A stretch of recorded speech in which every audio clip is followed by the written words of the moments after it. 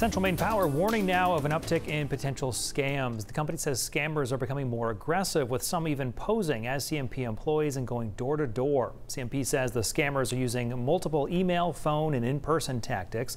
Some of those include asking to enter a home to use the homeowner's personal computer or other devices, asking to take a photo of a customer bill, offering a discount for some kind of service, and calling or showing up at a home demanding payment with a prepaid debit or gift card.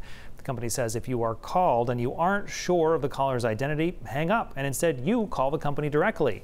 And they say if someone shows up at your door, check for a company ID, but you can double check by calling CMP directly using the number on your bill or the CMP website. They say never call a number that's given to you by that person.